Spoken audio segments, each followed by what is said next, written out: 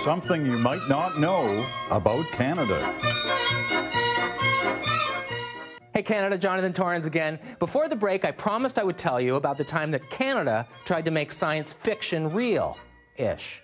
Okay, you remember the Avrocar, right? You know, the airplane that was supposed to launch Canada into aerospace dominance but got canceled because it was insanely expensive. There was even a mini-series about it starring Dan Aykroyd.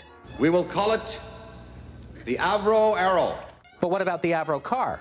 That's right, take a look. It's a flying saucer. And in the early 50s, Avro's resident genius John Frost tried to build one from scratch with funding from the Canadian government. Unfortunately, development proved insanely expensive, so Canada had to pull out of the project. Sound familiar?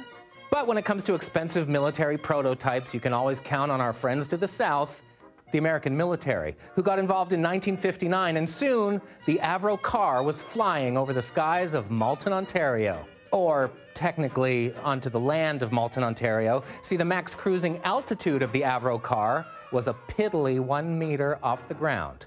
That's good news if you're afraid of heights, but bad news if you're trying to engage in combat. So in 1961, the US Air Force pulled out of the project, and that was the end of Canada's flying saucer. They never let us have any fun.